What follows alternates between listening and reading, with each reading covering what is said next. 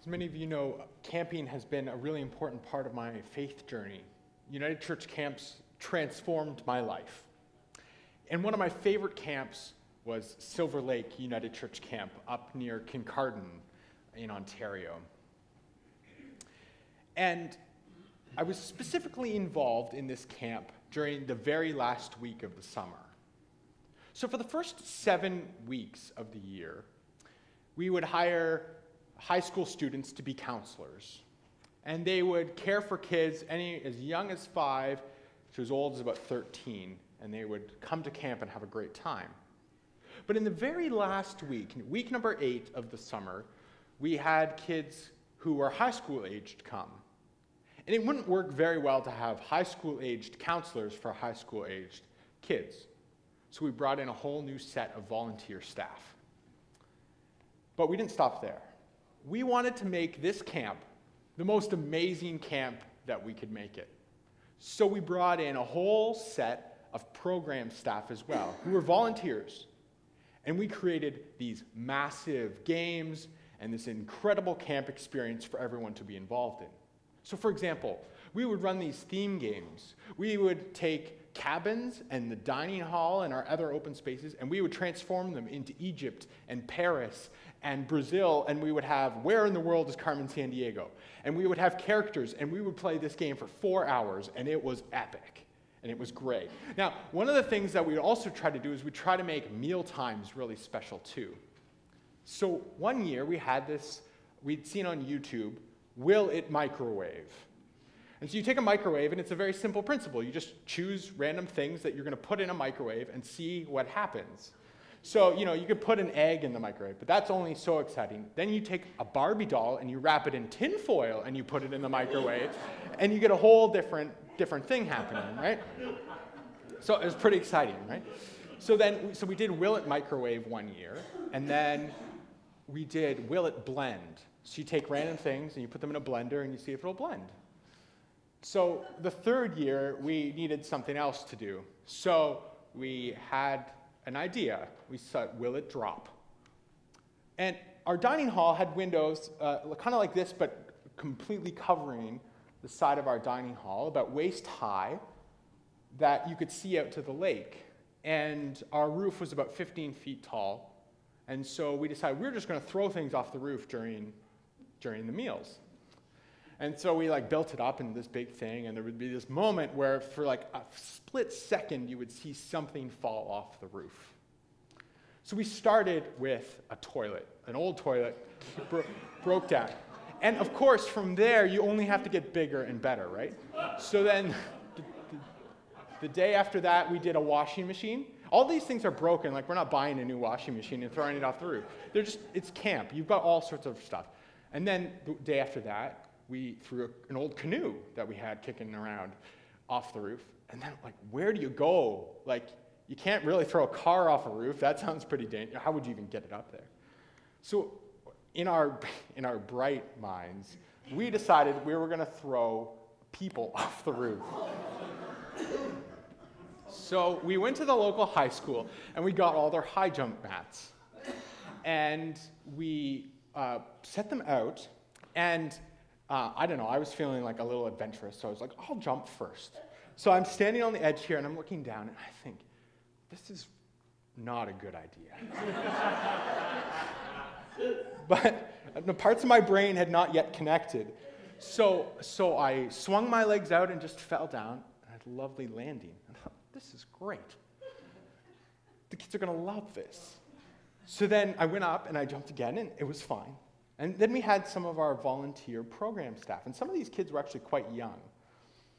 And so they started jumping off. But rather than swinging their feet out and landing softly like a full body land, they were jumping feet first right into these mats, and it wasn't good. So one of these kids jumped off, and she landed, and she was in immediate pain. So we took the mats out, and we put her on a bodyboard.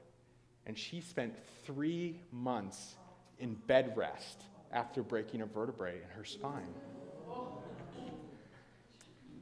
Now, if you go into the Silver Lake rule book now, you'll see a rule. And the rule says, no unauthorized people on the roof. Now, for me, this is very real. I know exactly why that rule is in place. And many of you probably have done similar things, and now there's a sign posted somewhere. Do not jump off this bridge, or do not go up this ladder, or something like that. And the rule is in place for a reason. Now, that's a somewhat silly example. It's actually quite embarrassing to talk about it now, because somebody got very hurt off of it. But we have this thing with rules. We take the spirit of the rule and we manipulate it, and all of a sudden the law that comes out on the other side, the rule that comes out on the other side, is not necessarily reflective of the original intent. Let me give you a couple of examples. In the Old Testament, there's this idea around tithing, that when you harvest your fields, most people were agriculturalists of some kind, you harvest your field, you take 10% of whatever you have and you bring it to the temple. Now, you don't bring it to the temple because you have to bring it to the temple. You bring it to the temple as a way of saying, these potatoes, or these carrots, or these chickens, I helped care for them, but really they grow and they are nurtured by all sorts of forces way beyond my control. And so when I give this 10%, it's not a rule, it's not a commandment, it's an offering. It's a way of saying thank you for the gift. But it turned into give 10% or else. And there are some churches today that still require you to give 10%. If you don't, you actually can't vote at their meetings. Or there's the law of Sabbath, right? There's this idea, you should take one day off a week. Not just for you, any servants you have, any animals you have, everyone gets a rest. Now, the idea behind this is that, well, it's good to rest. It's good to remember that our productivity as human beings does not require us to constantly be producing and constantly working. Just take a day to rest. But after a while, that rule gets corrupted. It turns into go to church and no dancing on Sundays and don't go swimming on Sundays and all these kind of commandments that come out of this rule, which has a great spirit behind it, but the actual rule itself gets twisted and manipulated. Now, I really don't know the rule and why the rule that Jesus is confronted with, why it's there. There's this rule in the Old Testament, in the first 5 books, where if a woman marries a man and they don't have children together and the man dies, then she's supposed to marry the brother, the next in line, until they have kids. Well, that ain't going to happen. I don't know if it ever really happened very much. But there was this rule, and I honestly don't know the spirit behind it. But there's this rule, and the Sadducees are the ones who take up the cause of this rule. Now, often, we see Pharisees in the story, but today it specifically mentions a different group, a different denomination, a different religious sect called the Sadducees. And the Sadducees, it says in the story, don't believe in resurrection of any kind. They hold true to the 5 books of the Bible that it starts with, called the Pentateuch. So there's Genesis, Exodus, Leviticus, Numbers, and Deuteronomy.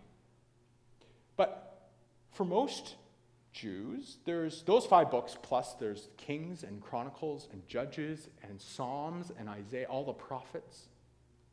But for the Sadducees, there's just these 5 books, and these books are full of rules, maybe with good intent, but often which are distorted and twisted. And they come to Jesus. Jesus is in the temple in Jerusalem in this part of Luke, and they come, and it's like a duel. It's like a sparring match. And in fact, this is maybe a good analogy for many of the encounters Jesus has with teachers of the law. They come, and they want that gotcha moment. That moment where they confront Jesus with a question that he's unable to answer, and they prove their legal and moral superiority. In many cases, that's the tension. So they come with Jesus and have this question. They've got the question of all questions. They lay out a scenario. There's a woman, she marries a man, and he dies. They have no children. So she, according to the law, she's supposed to marry the next one in line. And there are 7 brothers, and she marries all 7. Like, I can't imagine anything worse than that. And at the end of the story, she dies, and I don't blame her.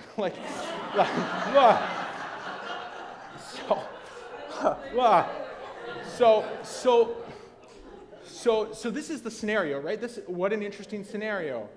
And so they say, okay, so Jesus, you're talking about a resurrection of some kind. What exactly do you mean by that? Because if there's a resurrection, imagine there's 7 brothers and 1 woman, and she's kind of confused. Like, she's married all of them, but there's no kids. Is she the wife of the first one because she married him first, or the last one, or all of them? And you can see why the Saducees thought that this was such a rich question.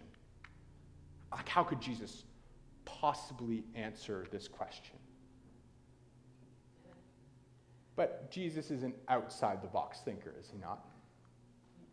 So he takes a look at the question, and he recognizes exactly what's going on. There's a difference between the rule book and the spirit of the law. And there's a difference between what the focus is. The focus of the Sadducees is that in God's world, everything is just going to come back in flesh and bones exactly the way everything the way we see it now.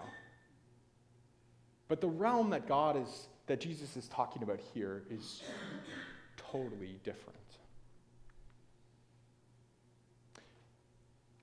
Jesus says, God is a God of the living, not of the dead. You're so worried about all the laws, you totally forget that God is dealing in completely different terms than what you're dealing with. Ask the kids what they were worried about today. Like, if they were worried about death. But we worry about all things. We worry about death. We worry about finances. We worried about our jobs, our retirements. Fair enough. I can see reasons behind those things.